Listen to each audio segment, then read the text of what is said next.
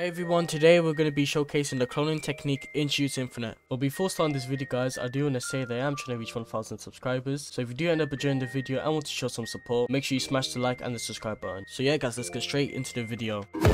So today guys, we are going to be showcasing the cloning technique. Now this is an uncommon innate or rare innate. Now the reason why I didn't do a noob to pro on this innate is because it only has 3 moves. So yeah, I figured the video would be so short, so there's no point. So yeah, instead I'm just going to do a showcase. Now our first skill is going to be form clones. So yeah, let's go and use this skill. As you can see, I formed 2 clones, and yeah, they're gonna start jumping him. Oh my god, yo, they're jumping him, yo! Oh my god, he's giving the hands, damn! Yo, that was sick, oh my god. So as you can see, he's going crazy, oh my god. He can actually do moves as well. I saw him do an uplift and a suplex thingy. Yo, my clones are going crazy, and they last quite a while. It's been like around 30 seconds, and they're still here. But yeah, basically, my first skill, summon clones, 2 clones, and yeah, they just jump people. They can do moves, as you can see, they both did uplift. So yeah, they can do strength skill moves. Now the cooldown is 20 seconds, so yo, that cooldown is actually very good. Oh bro, that move was so crazy. It was so funny, bro. They was literally jumping him. Oh my god. If people are jumping you, bro, you can spawn your clones in, and then you can make it an even fight. So yeah, that first skill is actually pretty good. Let's go and use it one more time. As you can see, you do have to aim it. So yeah, if you don't aim it, if you miss it, I'm pretty sure they won't spawn in. So make sure you guys aim it. But yeah, as you can see, my clones are going crazy, and yeah, that's pretty much it for the first skill. Now the second skill is going to be clone toss. Let's go ahead and use it.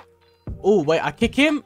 Oh, okay. So I kick him up into the sky, and then my clone summons, and then he kicks him back down. So yeah, we are going to showcase that again. So let's use it. As you can see, I kick him. 137 damage. 137 damage from my clone. So yo, that does like 250 damage. Something like that. So that's actually crazy. And the cooldown was fairly short as well. I believe it was 20 seconds. But damn, that did actually surprising damage. Considering this is only like a rare innate, that actually did some super damage. Let's use it again. As you can see, kick him up. My clone kicks him back down. And oh, it does bleed damage as well. Okay. It did do 4.4 bleed damage, so yeah, it also does that. Not too bad. Now guys, our third skill is going to be clone swap. So to even do that, we have to spawn in our clone first. Now if I press C, as you can see, I swap with one of my clones. So yeah, the cooldown is very short, so you can spam it like probably 5 times until your clone despawn. But yeah, if I do it again, swap with my clone just like that. So that move is actually very good, bro. If you're getting jumped and your clone is far away, just swap with your clones, bro. Literally, I'm pretty sure if you're getting comboed as well, you can swap with your clones and they can take the combo for you. So they basically protect you, and yeah, that move is actually pretty good situational wise. But yeah guys, that's gonna be it for today's video. If you did enjoy, make sure to like, subscribe and comment. Let me know what you think about this innate, and yeah,